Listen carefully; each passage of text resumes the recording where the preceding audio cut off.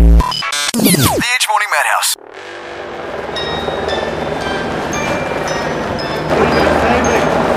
What's that? What are you going to say? What's that? What are you going to say up there? Oh, I'm not going to see anything. It's a megaphone. A megaphone. What are you going to tell them? I'm just going to tell them that we should include Mount Ruapehu in the Super City. Do you reckon? Do you reckon Mount Ruapehu should be part of Auckland?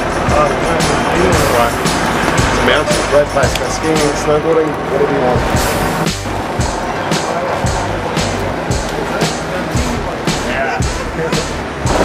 Thousands of people here. This is really, really embarrassing. And what makes it even more embarrassing is that people look, but no one actually sees anything.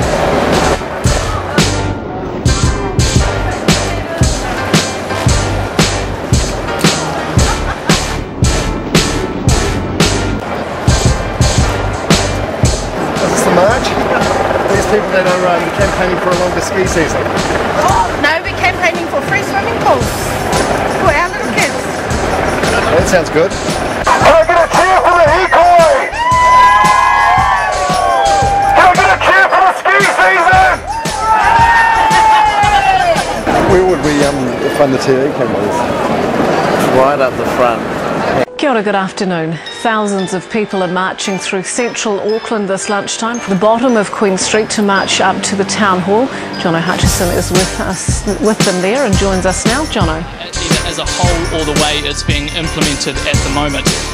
But Prime Minister John Key has said that he doesn't believe the Hikoi is the right way to go about things. He says this should be taken through the parliamentary process, and he doesn't believe that it will have much of an effect.